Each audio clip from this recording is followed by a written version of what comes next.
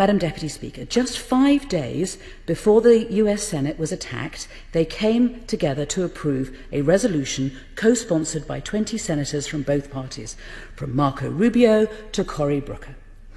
And it was about this, about the brutal campaign of subjugation by the French-speaking government in Cameroun against the country's English-speaking minority. The Senate resolution condemned with great force the atrocities committed by the Anglophone separatist militias, and it speaks with equal power about the actions of the Cameroon government, including, I quote,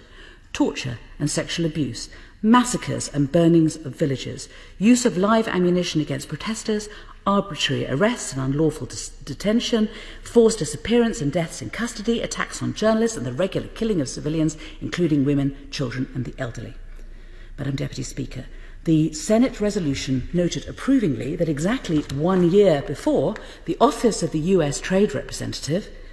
remember this is Donald Trump's trade representative, the direct counterpart of the Secretary of State for International Trade, had terminated Cameroon's access to preferential trade rights due, I quote, to persistent gross violations of internationally recognised human rights. And finally, Madam Deputy Speaker, in that same spirit, the Senate resolution urged members of the international community to join the United States in a strategic collective effort to put pressure on the government of Cameroon, including through, I quote, the use of all available diplomatic and punitive tools.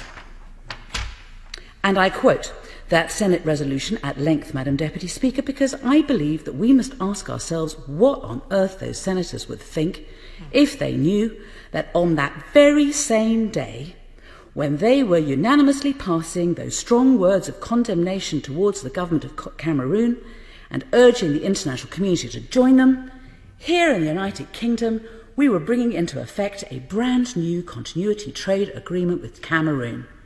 a trade deal which was agreed by ministers, apparently with no consideration and clearly no concern for the persistent gross violations of international human rights that are taking place inside Cameroon. A trade deal which none of us in this House, bar the ministers on the bench opposite, have even been allowed to read, let alone debate or approve, and a trade deal which may or may not contain provisions on human rights, but until the government finally decides to publish it, we, the elected members of this Parliament, simply cannot know.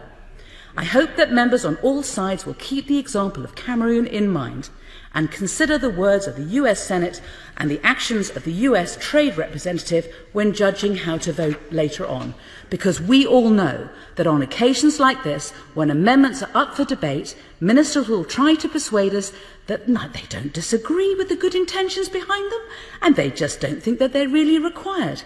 However, if that is what ministers are saying today in relation to Amendments 2 and 3 on human rights, or 1 and 5 on parliamentary scrutiny, I would only ask members to remember Cameroon. A trade deal done with a regime which is slaughtering women and children just because they live in English-speaking towns.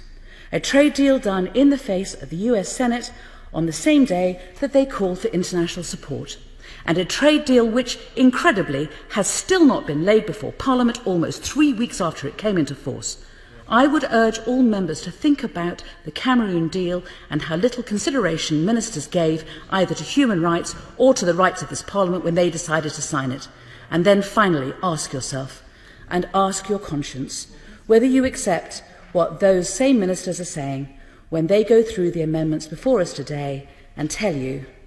they're not really required.